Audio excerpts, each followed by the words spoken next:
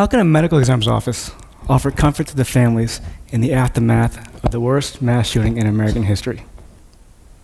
My name is Dr. Joshua Stephany, and I'm the Chief Medical Examiner for Orange and Osceola counties. I was on call that tragic morning of Sunday, June 12, 2016. At approximately 2 a.m., 911 operators began to receive calls of a mass shooter at the Pulse Nightclub near downtown Orlando. Shortly thereafter, our office was notified. At the time, we didn't know how many individuals were killed or injured. It was until hours later when we realized the total number of lives taken was 49. As a medical examiner, my job, as defined by state statute, is to identify the deceased, document any and all injuries, and determine the cause and manner of death. But another service that we provide that is not a state statute is that we also offer comfort to the families. How do we do this? I always tell my staff that any time we interact with someone, it's the worst day of their lives. Mothers, fathers, brothers, sisters, husbands, wives, children of the deceased.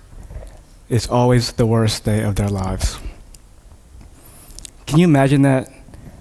Can you imagine any other job that every time you talk to somebody, it's the worst day of their lives? And as such, we have to treat them with compassion, respect, and yes, offer them a sense of comfort. I knew that during those initial hours of the tragedy, we had to accomplish 3 goals to help comfort the families. Our first goal was to transport all 49 individuals to our secure facility. We didn't want anyone to ever think of their loved ones in the same building with that shooter 1 second longer than necessary. Our second goal was to identify all the individuals. In collaboration with the Florida Department of Law Enforcement, they began to be identified the moment they came to our facility. The sooner we could identify them, the sooner we could notify their families, and there would be no delay in the process of grieving. Our third goal was to complete the autopsies. With our staff of 7 doctors and about 30 more forensic staff, we accomplished that goal by 4:30 Tuesday afternoon.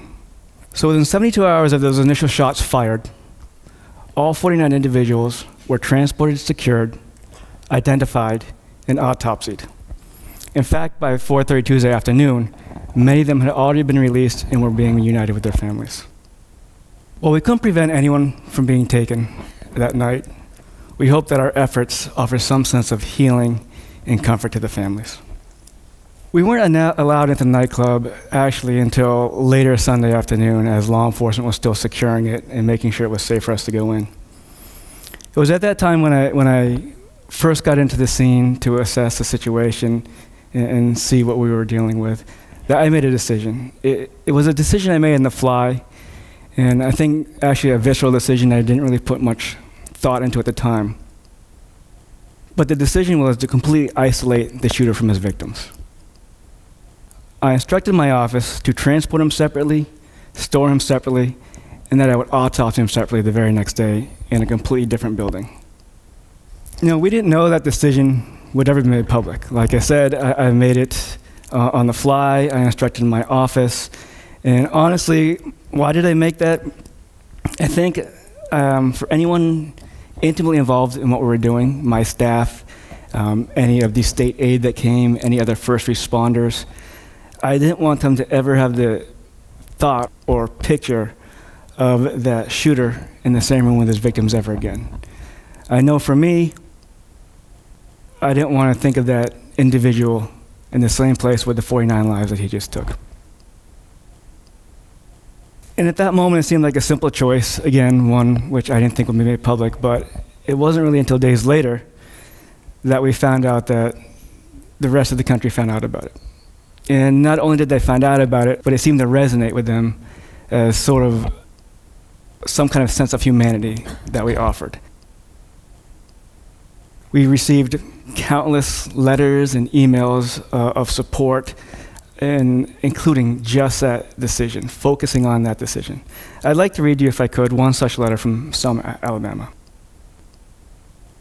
Dear ladies and gentlemen, I wanted to write and thank you all for your hard work in helping the victims of the recent shooting at Pulse.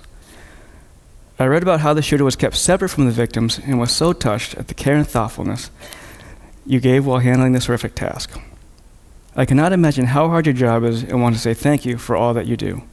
I will keep your community in my thoughts as it tries to heal. Up until now, I've been talking about how my office tried to comfort the community and the families of the deceased. But as chief medical examiner, I also have to be cognizant of my staff and what their feelings are. The Pulse Nightclub had 49 victims. That large number just increased the potential that anyone on my staff could have some kind of personal attachment. Did they know anybody in the club? Did they have children the same age as anyone in the club? Or have they ever been in the club themselves? From the very beginning, I told them if they ever felt overwhelmed by what were they doing or what they were seeing, to please take a step back, focus on what they were doing, take the time to gather themselves, and then they can come back to work. I'm sure many of them did.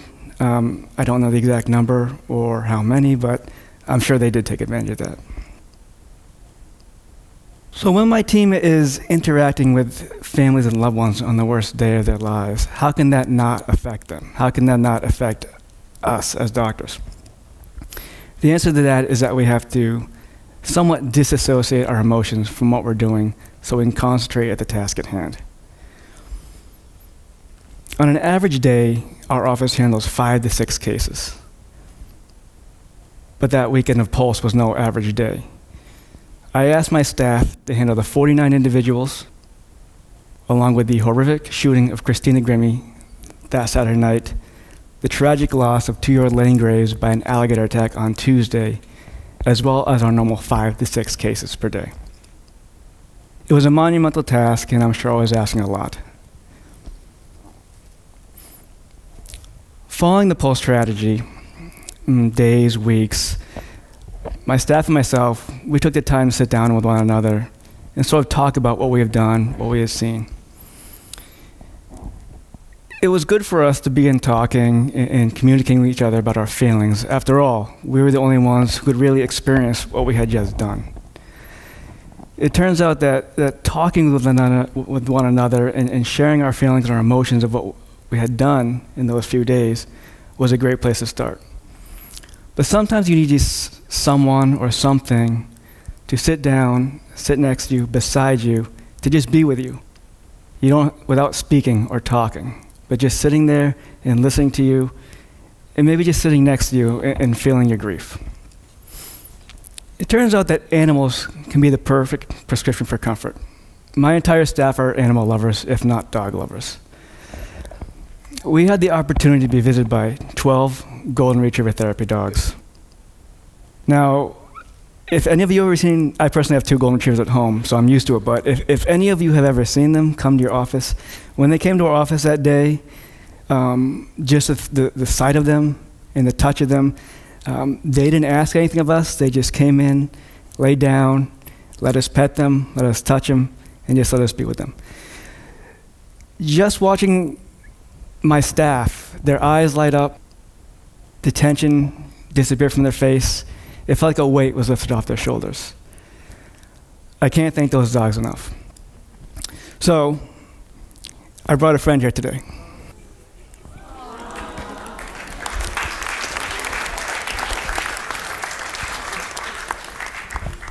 Everybody, this is Sasha and her handler, Phil. Sasha, along with 11 of her friends, not only visited our office, but went around the community and the city visiting other first responders as well as survivors.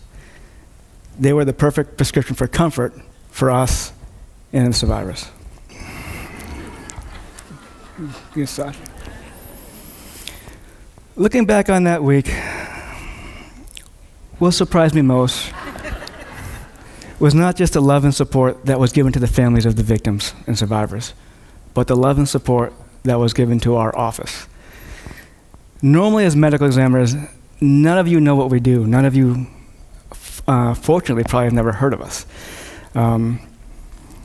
We probably prefer it that way. We do not like the limelight. So if you think about previous mass shootings in American history, Sandy Hook, Columbine, Aurora, and unfortunately many more, you never hear about what we do. So it was a very unusual and unique that we got this much attention. And it was our privilege to, in some way, hopefully, comfort the families.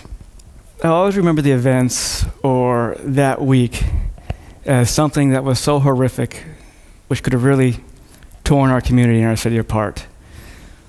But it had just the opposite effect. It actually made our community stronger, made us all unified, and I was glad that our office could be a small part of that. Thank you.